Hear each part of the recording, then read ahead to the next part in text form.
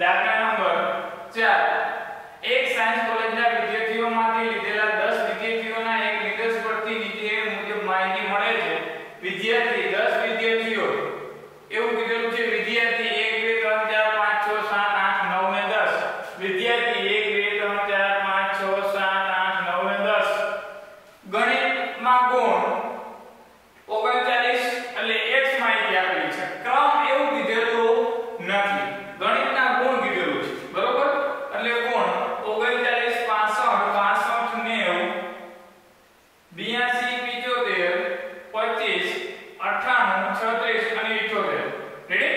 ચાલો એના પછી આંકડા શાસ્ત્રમાં ગોળ એમાં ગુણ કીધેલા છે. ક્રમ આપેલો નથી એટલે બીજી માહિતી y 47 53 58 62 63 61 51 અને 84 રેડી? આ પરથી વિદ્યાર્થીઓએ મેળવેલા ગણિત અને આંકડાશાસ્ત્રની ક્ષમતા વચ્ચે ક્રમાંક સહસંબંધાંક શોધો.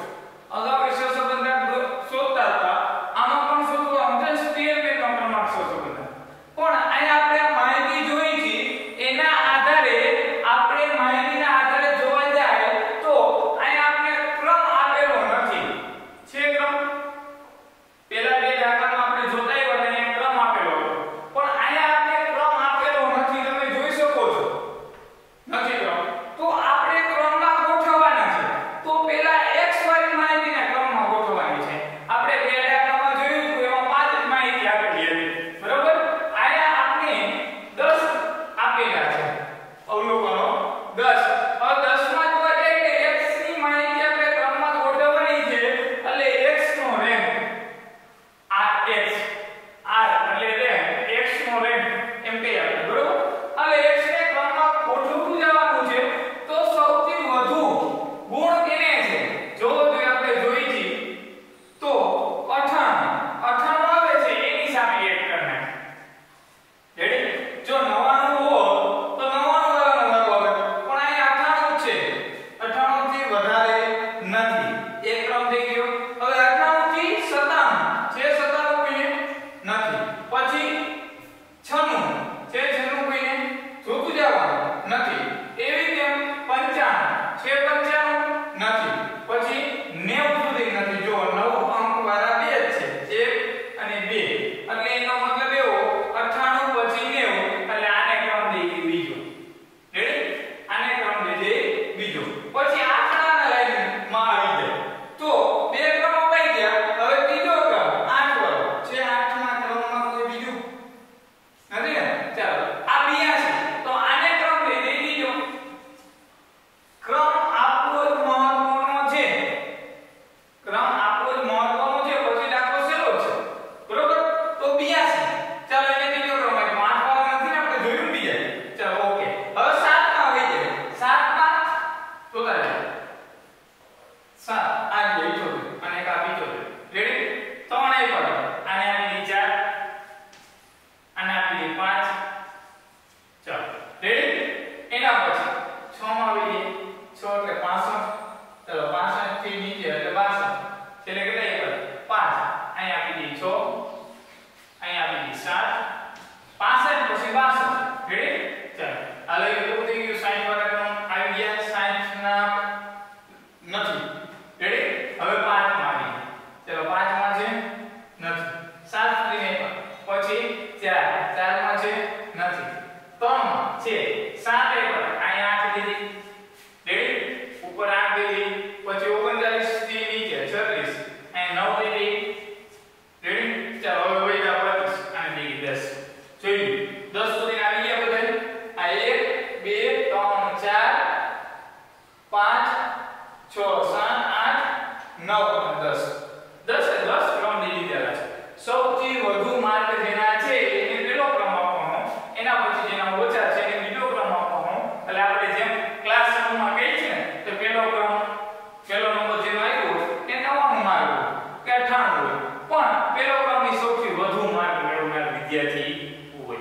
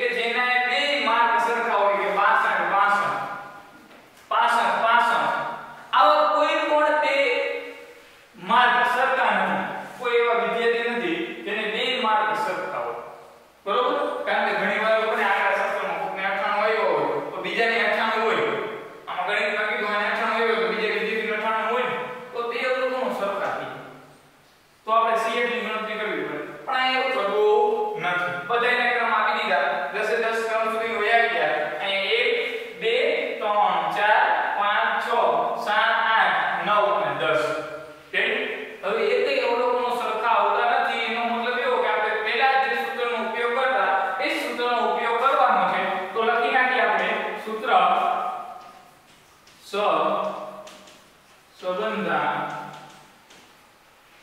r બરાબર 1 માઈનસ 6 સિગ્મા d નો સ્ક્વેર એના છેદમાં n નો સ્ક્વેર માઈનસ 1. ચાલો આ મેળવવાનું છે એનો મતલબ એવો કે આપણે d મેળવવાનું છે. d થી મેળવતા જ આવે છે. બીજો ગમે દાખલો હોય d તો તમારે મેળવવો જ પડશે. ઓકે ચાલો તો d બરાબર એટલે શું થાય rx - ry. rx આ અને ry આ. હવે આપણે આમાંથી ના બાદ કરતું જવાનું છે. 8 - 10 એટલે -2. 6 - 8 એટલે -2. 7 - 7 એટલે 0. 2 - 2 એટલે 0. 3 - 5 એટલે -2. 5 - 4 એટલે 1. 6 - 4 એટલે 4 એટલે 6 10 - 6 એટલે 4. 1 - 1 એટલે 0. 9 - 9 એટલે 0 અને 4 - 3 એટલે 1. રેડી જોઈ લેજો. 8 - 10 2, 6 - 8 2, 7 - 7 0, 2 - 2 0, 3 - 5 એટલે -2, 5 - 4 એટલે 1, 6 એટલે 10 - 6 એટલે 4, 1 એટલે 0, 9 - 9 એટલે 0, 4 - 3 એટલે 1. રેડી ચાલો હવે આ સરવાળો કરી નાખ. તો સિગ્મા d બરાબર 0 આવે છે. જોઈએ 2 * 4 એટલે 6, 4 5 ને 6 થઈ જાય 0. હવે d નો સ્ક્વેર મેળવીએ. શું મેળવીએ? d નો સ્ક્વેર મેળવીએ. ચાલો d નો સ્ક્વેર બરાબર -2 નો સ્ક્વેર એટલે 4, -2 નો 4 પછી 0 0 -2 નો 4 1 16 0 0 1 બરાબર. જો તમે ક્રમ દેવામાં ભૂલ પડી તો તમારો જવાબ સિગ્મા d બરાબર 0 નો આવે તો તમારે સ્ટોપ થઈ જાવ. તમે સ્ટોપ થઈ જશો એટલે તમને ખબર પડી જશે આપણે ક્યાં ભૂલ કરી છે ક્રમ દેવામાં. ઘણીવાર એવું બને કે આપણે એકાદો ક્રમ ભૂલી ગયા હોય વચ્ચે કે આસાન હોય એના પછી બીજો ક્રમ આપણે એક દાખલા કે 1 1 બીજો ક્રમ ને હોય કે આને તે લીધી દે પછી આને ક્રમ એવું થઈ જાય કોની વાત છે બરોબર. પણ ભૂલ કરવાની નહીં. જાતે ક્રમ આપવાનો આ ક્રમ અપાઈ ગયા પછી તો સહેલું છે. આ ક્રમ આપવાનું જ મહત્વ છે. આ ક્રમ તમે આપી દીધો આના પ્રમાણે એટલે પછી દાખલો સહેલો છે. હવે d મળી ગયો. d બરાબર rx - ry એટલે આપણે જોઈ લીધું. સિગ્મા d બરાબર 0 મળી ગયા. d નો સ્ક્વેર પછી એનો સરવાળો એટલે સિગ્મા d નો સ્ક્વેર આપણે મળી ગયા. ચાલો આનો સરવાળો એટલે 4 + 4 + 1 + 16 + 1 બરાબર એટલે 30. સિગ્મા d નો સ્ક્વેર બરાબર 30 થાય છે ને.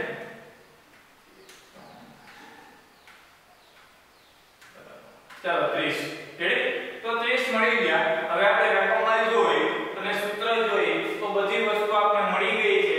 હવે આપણે મૂકવું જવાનું છે n કીધેલું છે એટલે 1 2 3 4 5 6 7 8 9 10 n બરાબર 10 આપણે લખતા આવ્યા છે પહેલેથી બરોબર. આમાં હું લખી નાખી n બરાબર 10. હવે સૂત્રમાં મૂકા જાય તો 1 - 6 સિગ્મા d નો સ્ક્વેર.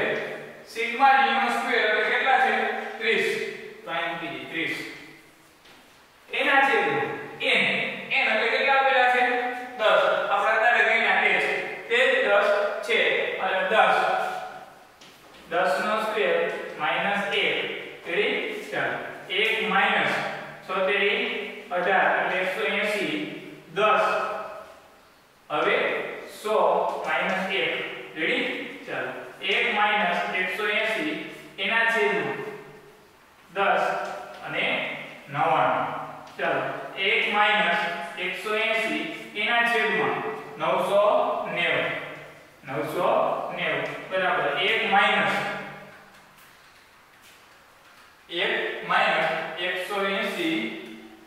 180 ભાગ્યા 990 બરાબર એટલે 0.18 કેટલા મળે છે 0.18. હવે આપણે જે કિંમત મળશે એ r ની કિંમત મળશે અને r ની કિંમત આપણે કીધું છે -1 થી +1 ની વચ્ચે મળે છે. રેડી ચાલો તો 1 - 0.18 બરાબર 0.82 મિનિટ. કેટલા મળ્યા 0.82 જો જે -1 થી +1 ની વચ્ચે મળે છે જવાબ સાચો તો તમારો જવાબ આ બરાબર -1 અને +1 ની -1 એ આવી છે અને +1 એ આવી છે એ બેની વચ્ચે બરાબર એટલે 0.82 આ બેની વચ્ચે છે રેડી ચાલો તો હજી નો કઈ ખબર પડી હોય તો મને પૂછજો WhatsApp માં કે ફોન કરીને મને પૂછી શકો છો એટલે હવે પછીના દાખલામાં CF ની ગણતરી આવશે પણ અત્યાર સુધી આપણે કામ જ જોયું આગળ દાખલા જે ગયો લેક્ચર હતો એમાં પણ ઈ જ હતું આજે પણ ઈ જ છે બરોબર બે અવલોકનો સરખા આવશે તો CF ની ગણતરી કરવી જોશે નકર ડાયરેક્ટ તમારે ક્રમ આપતું જવાનું છે તેમાં ક્રમ આપ્યો એમાં આમાં ક્રમ આપ્યો પણ આ ક્રમ આપો છો તમે આ રે ઈ આ x ની જ લેવાના છે રેડી એમ આ ક્રમ આપો છો ઈ y ના લેવાના છે ઉપર જે કીધું છે બરોબર તો y ના તો y ને ક્રમ આપી દેવાનો